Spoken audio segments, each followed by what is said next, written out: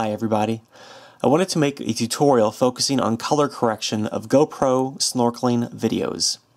I'll be showing you the process I used in GoPro Studio to improve the snorkeling footage I shot. If you spend a little bit of time color correcting each clip, it will make a big difference in your videos. Let me warn you, I am no expert at color correction. To be honest, I was pretty intimidated to attempt color correction when I first started.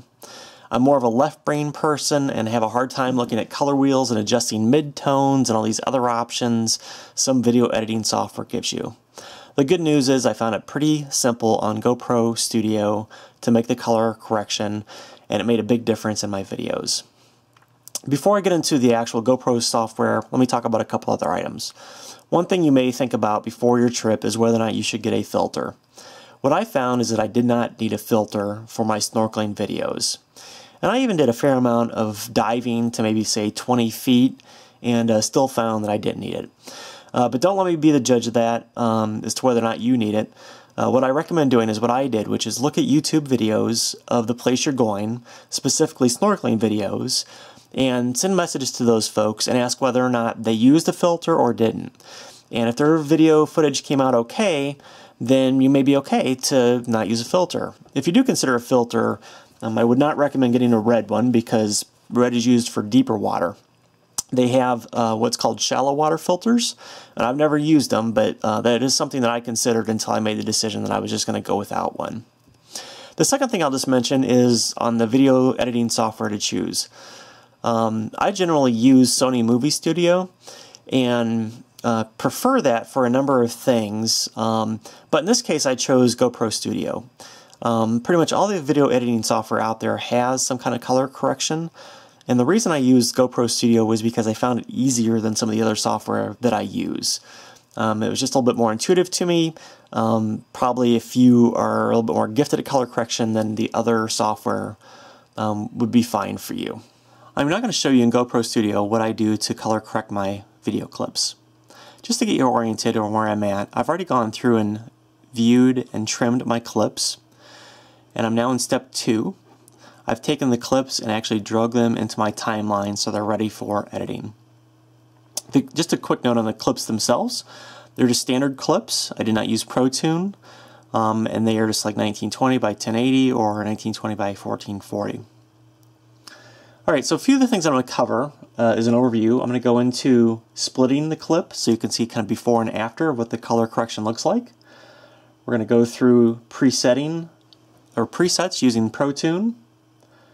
We're going to cover temperature and tint changes, copy and paste settings, resetting all the properties for a clip, and I'm going to talk a little bit about reasons that you should or shouldn't color correct a clip before you split it up. And then finally I'm going to go through how to guard against GoPro Studio crashing, which does happen to me. Okay, so let's get started. The first thing I'm going to go through is splitting the clip so you can see the before and after. So on the right side here, it may be that there's a line that you have to pull down to see this option, but there's an option here for split point. And it allows you to see the color correction before and after. So what you can do is drag that over about halfway, and you won't see any changes now because we haven't done any color correction. But what it'll allow you to do is actually see what that looks like. One thing to note, before you actually export your video, you want to move that split point back over, otherwise you will export your clip with that split in the middle. Okay, so that's the split point. The next thing I'm going to go through are some of the preset options. So one item that I will do for my underwater snorkeling videos is I will go down to the presets here and I will select Protune. And what that'll do is add a little bit of clarity, I guess I would call it, to the clip just by doing that itself. To me, it makes it a little bit sharper. We still need to do a little bit of color correction to it, but I already noticed a big difference just by selecting that option. You can go back and change it to none if you want, and you can do the next part with changing the temperature and tint without having clicked Protune. But I like to go into the presets and select Protune. Okay, the third option is going into the white balance section and changing the temp and tint. And this is really where you'll make a big difference in the color of the clip. You'll notice here that I've got some subjects in my foreground and some in the background, so I can kind of see what's happening within the clip, not only in the close-up part, but also in the distance. So I found this tip online, and I believe it was FreeDiver HD that I found this on. But basically what you do for your underwater footage is you can move the temp far to the right and move the tint far to the left. And now it doesn't look great right now, but what I usually start out with is moving temperature to the right and tint to the left, and then I start making smaller adjustments until it looks like I saw it whenever I was actually doing the snorkeling underwater. So just kind of keep playing around until you find your happy spot. And I'm not going to make this perfect for the purposes of this video, but that's pretty close. So again, here on the left you can see the before, and on the right you can see the after. And that's pretty much it for changing the coloring. Again, you can go down a little bit further and change some of these other options, including exposure, contrast, saturation. And I do recommend that you play around with these a little bit, but it isn't necessary that you do it for each clip, but it will add some lighting and some differences in some of the other clips that you have. Okay, so let's go to the next clip that I have here, and we'll do that same process again. So I'm going to go down and I'm going to click on the Protune, and then I'm going to go to the white balance section, drag that to the right.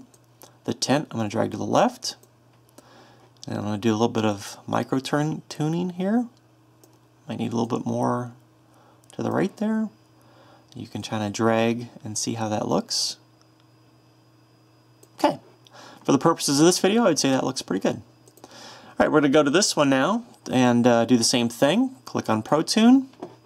You can already see things are different. I'm going to drag things to the right and the tint to the left. And maybe back. No, that looks pretty good. Again, I would kind of go through the clip and actually look at it from a few different points and make sure everything looks good in there. Really what I'm trying to do is just really make it look like what I recall seeing. So it's not a science, it's a little bit of an art.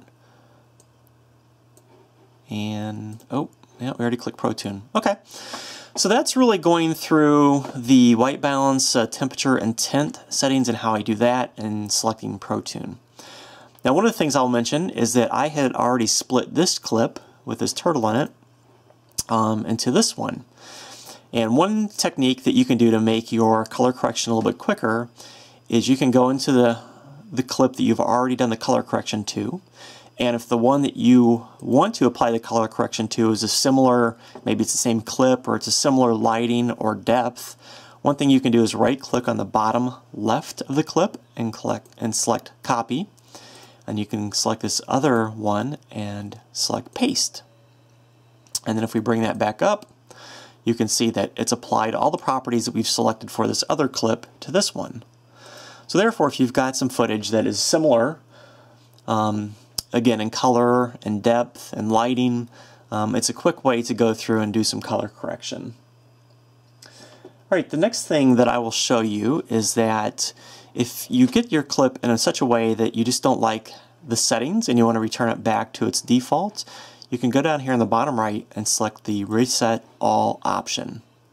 Are you sure you want to do this? Yes. And what you'll see here is it's Reset Everything.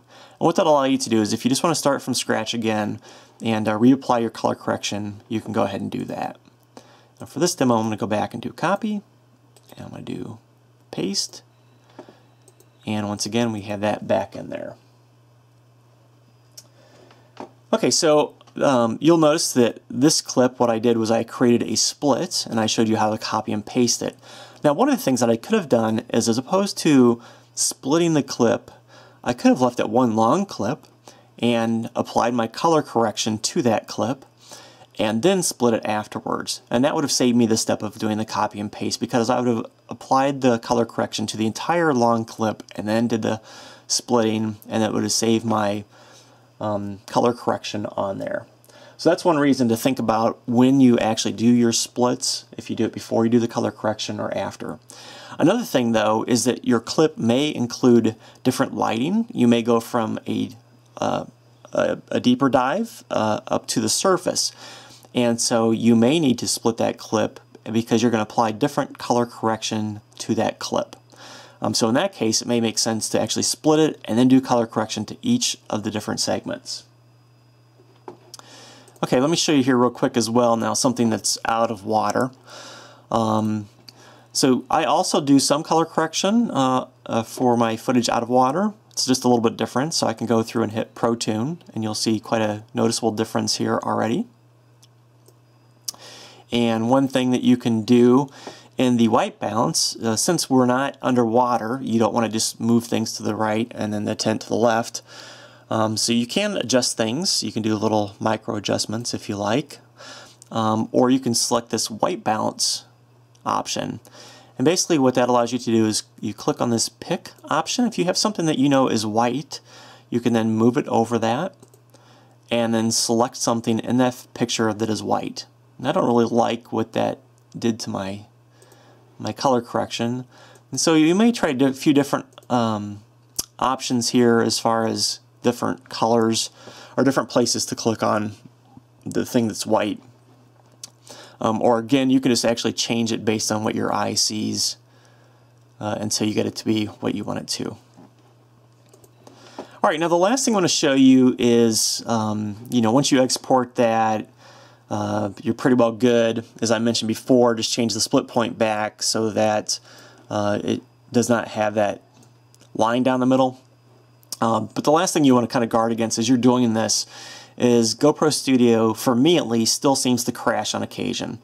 And there's nothing worse than doing a clip, putting a lot of time in color correction, and then you lose those changes. So what I will do is I will actually come down to this, I'll select File, and then Save Project As, and then I will call it like Color Correction, and then make it number 2. Okay, I'll go then through and make a bunch of changes. Maybe 10 minutes later, I'll come in and do a save project. And then what I might do is call it color correction number 3. And so on and so forth. And I might have 10 of those during the time that I make this actual video.